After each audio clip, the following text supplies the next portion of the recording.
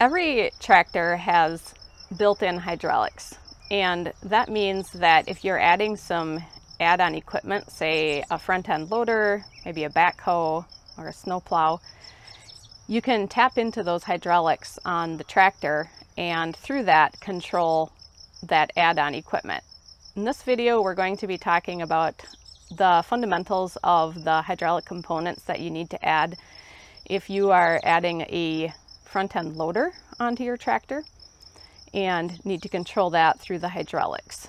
The components needed for controlling a front-end loader are going to be different a little bit depending on if the tractor has a cab or not. This is typically what is going to be used if the tractor does not have a cab. That's also called an open station tractor. You have a joystick, and then the joystick is directly attached to the control valve. For a tractor that has a cab, there's more items involved. Typically you're going to have a joystick, which is mounted inside the cab, and then you'll have the control valve, which is going to be mounted outside the cab. Usually it's mounted under the front right part of the cab, but it can be mounted anywhere on the tractor. It could be on the frame of the tractor, or even sometimes it's mounted on the rear of the tractor. And then connecting the joystick to the valve, you're going to have either cables or a wiring harness, or in some cases you're going to have both. In the setup we're going to talk about today, there's going to be both cables and a wiring harness. Now let's talk about the individual components. For the joystick, anytime the operator is moving the joystick, the loader or the bucket are going to be moving.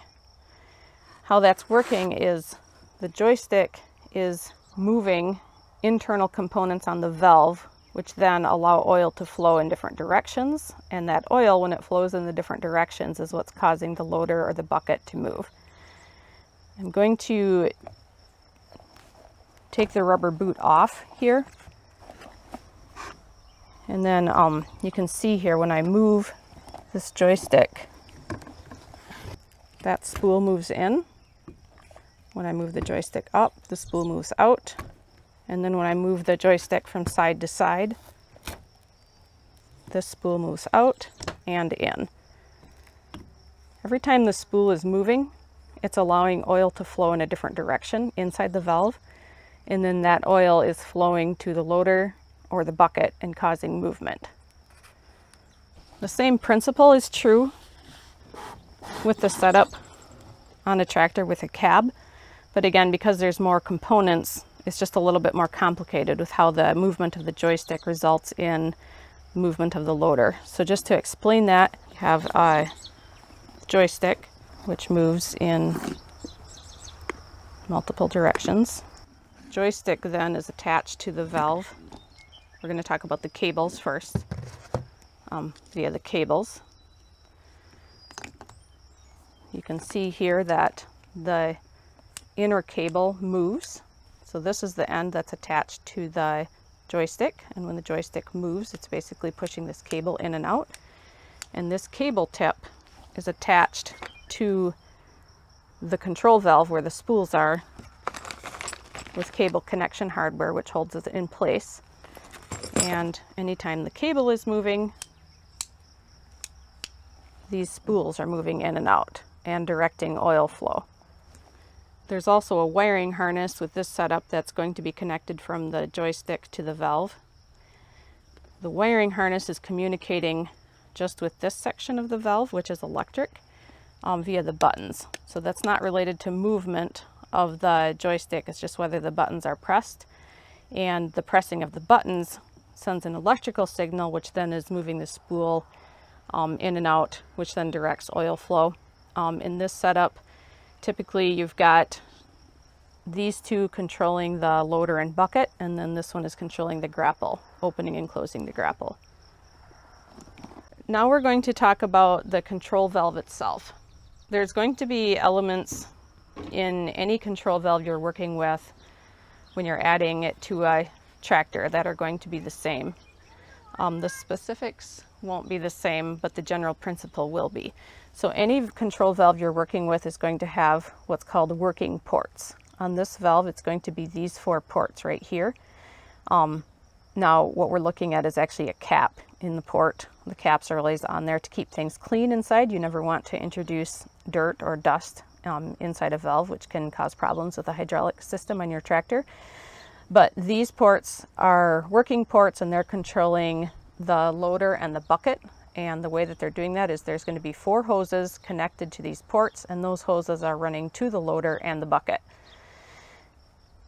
The number of working ports, of course, will be different depending on the valve you're working with. If you have a backhoe, you're going to have more ports simply because there's more movements that a backhoe makes. Every valve also that you're working with is always going to have a pressure and a return port. On this valve, this is the pressure. Notice there's a P for pressure, and then this one there's a T for tank. Sometimes the return port is called the tank port, and that's that one. So what's happening with these ports is there's a hose attached here, which is connected to the tractor's hydraulic system where the oil is flowing into the valve, and then there's another hose here going back to the tractor where the oil is flowing out of the valve. And so any valve, in order to work, does need to have oil able to flow through it, and that's why you'll always have a pressure and a return port. Again, those can be in different locations on the valve, but they'll always be there. Now, one thing to be aware of is the way that you attach to the tractor's pressure and return on the tractor itself. That's going to be different for almost every single tractor model.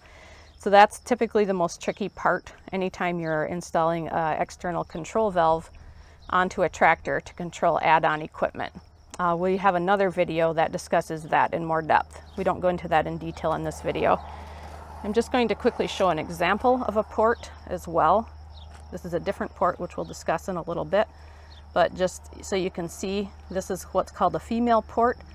It has threads on the inside, and that is how the hose is actually connected to the port with threads. This is the one port that is going to be may or may not be present, or may be different depending on the valve that you're working with and the tractor. Every tractor has one of 3 hydraulic setups. You're going to have either open center, closed center, or load sense. And in this video, we're not getting into what the difference is between those. That's in another video. This particular valve is designed to work with either open center or closed center tractors. Valves are always they always have to match the hydraulic setup of the tractor.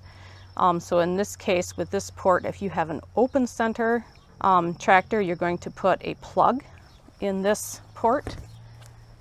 And by plug, I mean a hydraulic plug, which is a threaded section with a cap, and then that just threads directly in there. So that would be for open center. For closed center, you would have what's called a sleeve, and then that's going to be installed in that port, and then the sleeve has a cap on it. So that would go with a closed center tractor. This valve is set up to work with either load sense tractors or closed center tractors. Again, you're going to have the working ports. There's 6 in this case because you've got the ports to control the loader, the bucket, and the grapple.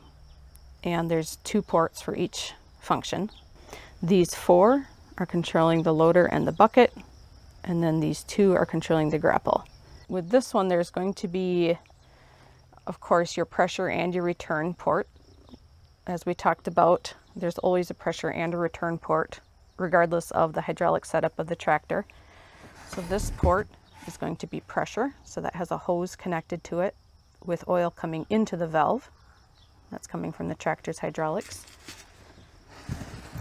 This is the return port that has a hose connected to it carrying the oil out of the valve back to the tractor's hydraulics. And then this is the port that's going to be unique based on the type of hydraulic setup the valve is designed for. So this valve is designed for closed center or load sense. So if you have a load sense tractor, you would have another hose coming from the tractor's hydraulics, and that would be attached to this port, and that would be called the load sense line. If you have a closed center tractor, there would be a plug in this port. This video covered the fundamentals of what it takes to hydraulically control a front-end loader that's being put on a tractor that may have never had a front-end loader before.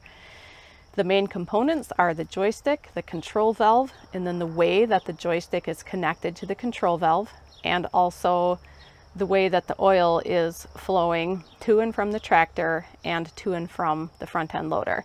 And the same principles are going to apply with a front-end loader as well as any type of add-on equipment that's hydraulically controlled on a tractor, maybe a snowplow or a backhoe, or anything else that you're adding to the tractor and want to control with hydraulics.